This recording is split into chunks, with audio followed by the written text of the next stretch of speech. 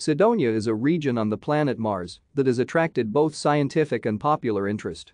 The name originally referred to the albedo feature that was visible from earthbound telescopes.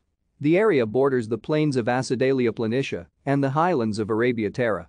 The region includes the named features Cydonia Mensae, an area of flat-topped mesa-like features, Cydonia Colles, a region of small hills or knobs, and Cydonia Labyrinthus, a complex of intersecting valleys. As with other albedo features on Mars, the name Cydonia was drawn from classical antiquity, in this case from Kydonia, a historic polis on the island of Crete. Cydonia contains the face on Mars, located about halfway between the craters Arandas and Bamberg. Cydonia lies in the planet's northern hemisphere in a transitional zone between the heavily cratered regions to the south and relatively smooth plains to the north. Some planetologists believe that the northern plains may once have been ocean beds and that Cydonia may once have been a coastal zone. Thank you for watching. Like and subscribe if you would like to view more of our videos. Have a nice day.